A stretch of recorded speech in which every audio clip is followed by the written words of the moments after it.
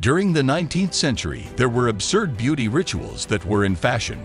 Women desired a small waist, which led to wearing corsets so tight that they caused the internal organs to shift out of place. Another popular trend was to wear a beauty patch on the face, usually made of velvet or silk, to hide blemishes. These patches were shaped like hearts, stars, or other symbols, and worn on the cheek, forehead, or chin.